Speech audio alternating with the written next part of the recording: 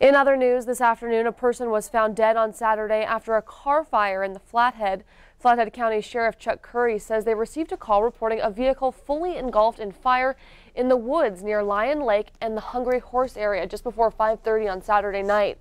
Once the fire was put out, Sheriff Curry says the remains of a person were found inside the vehicle. The victim's body will be taken to the Montana State Crime Lab in Missoula so that an autopsy can be performed. The victim has not yet been identified and the cause of the fire remains under investigation. Anyone with information about the incident is asked to contact the Flathead County Sheriff's Office.